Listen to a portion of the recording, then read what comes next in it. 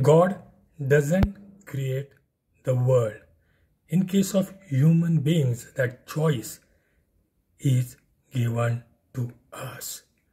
And based on our five senses and tendencies of those five senses, each one of us create our own world. And whatever you want to become in life, that choice is given to each one of us. And the whole life moves between the two opposites. They are complementary and required for this living. So if there is a light, there is a darkness. If there is a happiness, there is a sadness.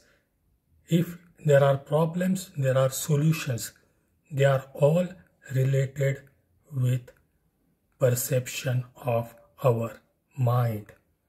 And what we create out of our life is our individual choice as well as the choice of the society or the environment in which we live.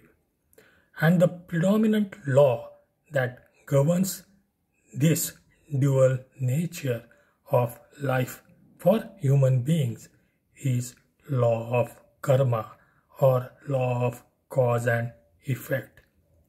So that is the most important law, needs to be understood to know how to live life and make those choices in life in line with what we want life to be.